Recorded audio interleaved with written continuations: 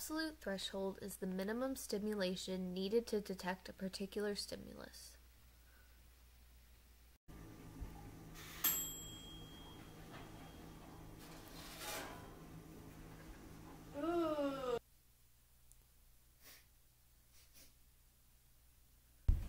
Is something burning? For odor, the absolute threshold is the smallest concentration that a particular person is able to smell. In this example, the faint scent of something burning downstairs crossed his absolute threshold, even from a distant room in the house.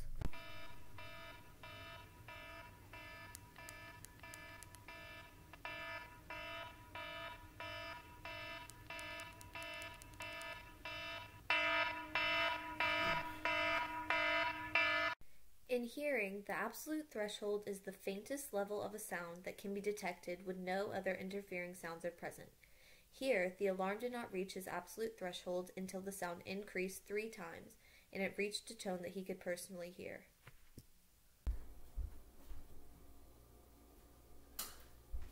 Hey, so what you cooking? Ah, that's hot! Even though the burner had not reached its maximum amount of heat output, the slight sensation of the heat increasing caused him to be able to quickly detect it and react.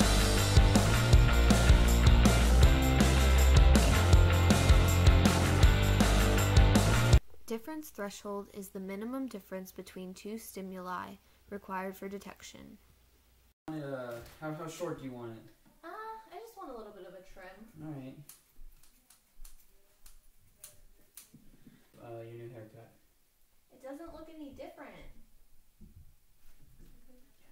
Technically, my hair was shorter after the cut, but I was not able to identify a change because it wasn't drastic enough to cross my difference threshold.